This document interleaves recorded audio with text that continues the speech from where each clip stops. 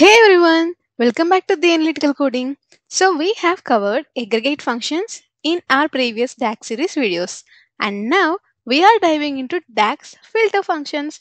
So these functions help us to modify filter context, extract specific data, and perform advanced calculations in Power BI. So let's get started. So the first function we are going to cover is calculate. So the calculate function evaluates an expression in a modified filter context.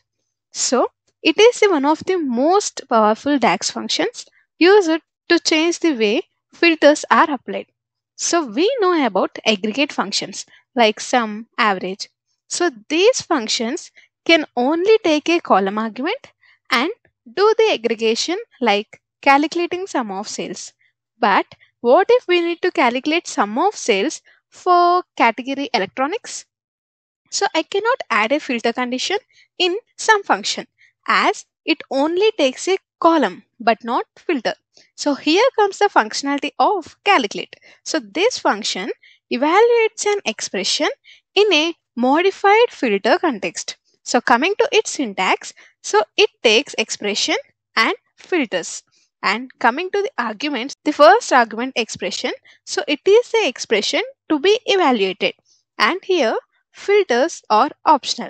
So these filters can be Boolean expression which evaluates to true or false, or table expression which applies table object as a filter, or filter modification functions like all except, keep filters, so which we will learn in our next video, and which provide you extra control when modifying filter context. And coming to its return value, it returns a single scalar value that is the result of this expression. So let us see an example to understand this calculate function clearly. Example that calculates a total sales for the electronics category. So I have created a measure where we are calculating the sum of quantity for products category electronics. That means, so first of all, these calculate functions take the first argument, that is what we are going to calculate. So here the expression is sum of quantity, and then before evaluating the expression it checks whether there are any filters. Yes, we are having a filter, that is category is equals to electronics. So it first filters for category having electronics, and then after the filtering perform this sum function on sales quantity column. So in this way it evaluates the expression on a filter and returns a scalar result. And here in this card we are having this measure. So this measure returns this scalar value. And now let us add this measure along with all the other categories into the table.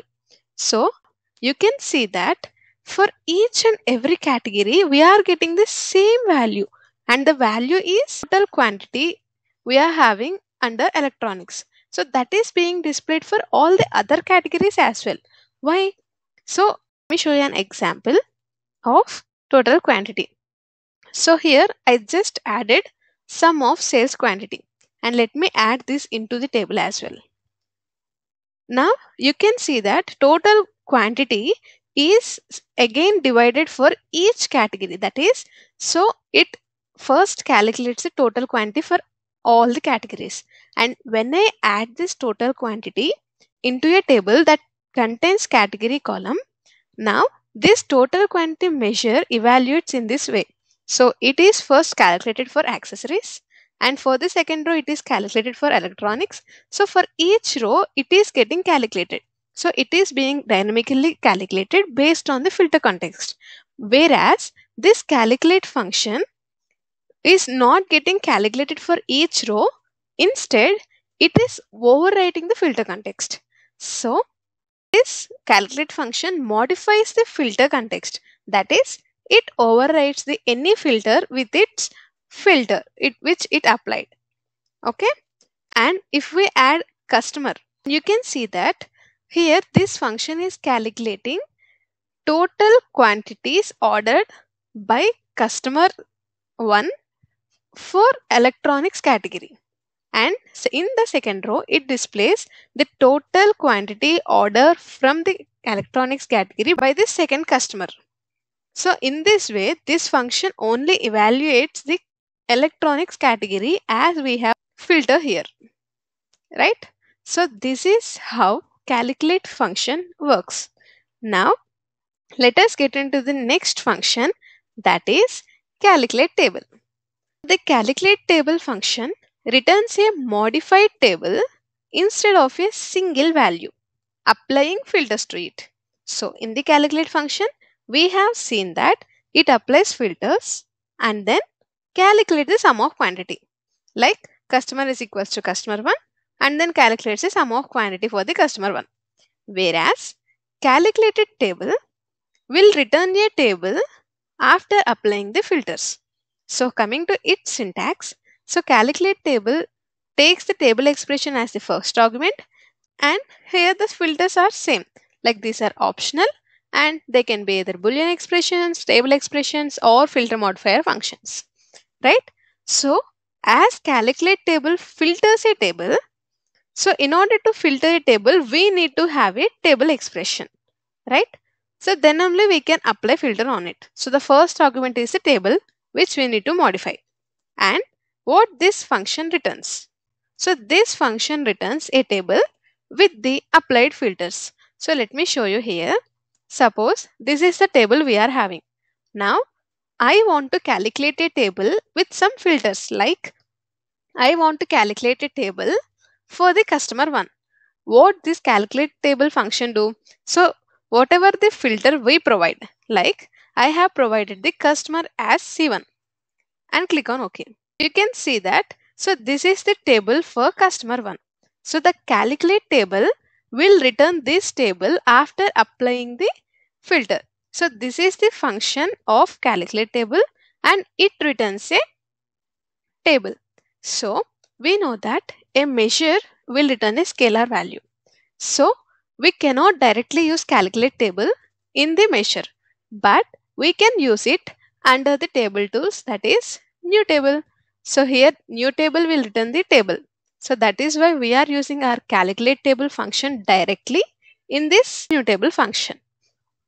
So here I have written a function, that is calculate table, and within that I have given the table expression, that is sales table, and then I have given the filter I wanted to apply. So the same filter, category is equals to electronics. Okay. Now this function returns complete sales table by filtering its products category to the electronics. And when I click on enter, here you can see this. This is a table where the category is electronics. You may ask me a question that here I am not using the category directly from the sales table, but I am using the category from the products table. So this sales table is connected to the products table using the product ID. So hence in this way, this sales table is getting filtered for the category electronics. So this is table that this calculate table function returns. Now you may ask me, how can I use this calculate table in the measure? So let us see an example. How can we use this calculate table in our measure?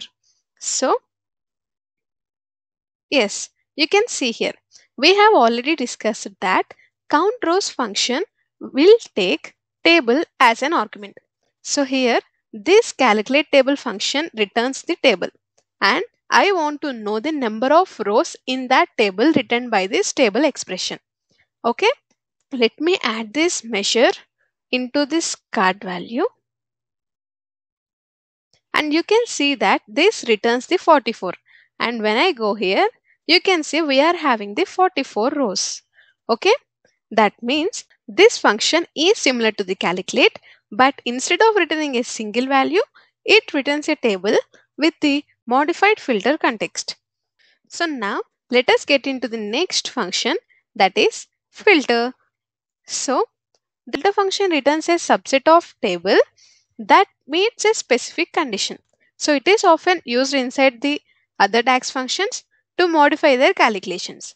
Coming to its syntax, so filter table comma filter condition. So here the table is which we wanted to filter. So it can also be an expression that results in a table. And next one is filter condition. So it can be a Boolean expression that is to be evaluated for each row of the table. Okay. Now, as this function also returns a table, we cannot directly use this in measure. So let us see it in the table function. So similar way, we have to click on the new table, and so I have written this measure.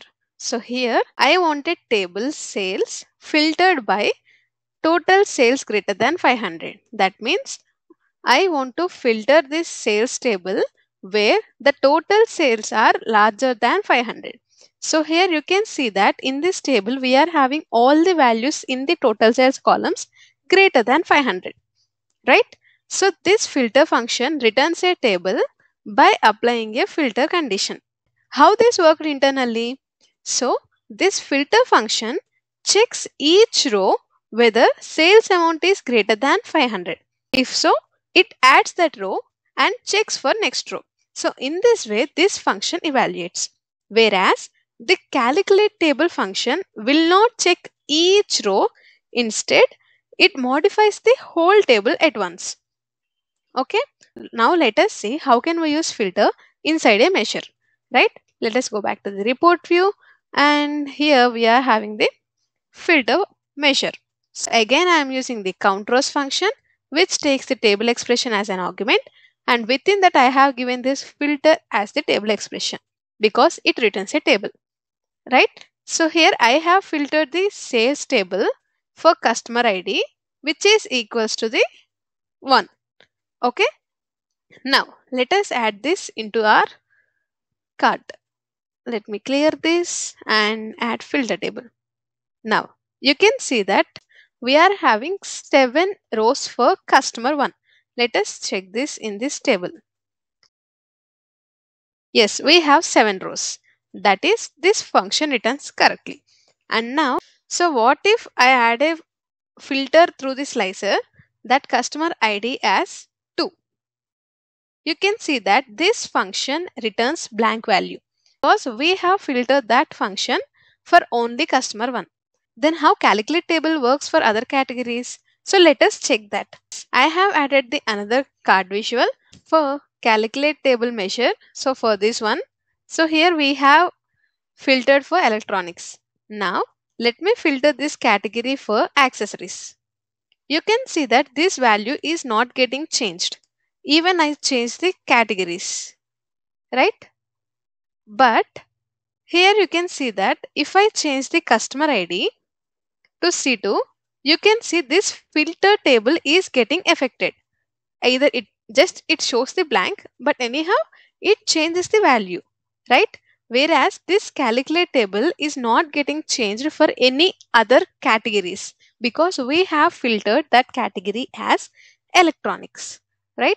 That means this calculate table function overrides any filter context on category column to the electronics category value. So whereas if we select other customer IDs, the filter function will display blank values instead of rows of the customer 1. So it does not modify or override the filter context. So filter refines the table, but it does not override filters globally like calculate. So coming to the key differences between the calculate table and filter function.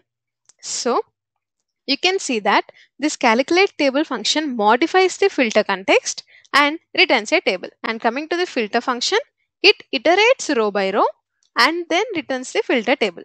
And coming to its application, calculate table filters at the column level, that is entire table at once. Whereas this filter function filters each row individually. So it checks for the value in each row. And coming to the context modification, calculate table overrides the filter context, whereas filter table modifies the filter context without replacing it. And coming to the performance, calculate table is faster for larger data sets, whereas filter function is slower for large data sets. And coming to the use case, suppose we need to calculate the total sales from the main branch. So I have added a card visual by filtering for the main branch. So whatever branch the user selects, the main branch card will not get affected, right? Because we have used the calculate table. So in that context, we can go with the calculate table. But if we want a card visual that displays blank values for the remaining selections except the filter condition, then we have to go with the filter function. So these are the differences between calculate table and filter. I hope you understood clearly about calculate table and filter function. If you have any doubts, please do comment in the comment section. I will try to reply it, or I will make a separate video on your doubts. That's a wrap on part 1 of DAX filter functions. So we covered calculate table and filter with examples. So stay tuned for part 2 where we will explore more advanced filter functions. Don't forget to like, share and subscribe for more Power BI content. Thanks for watching.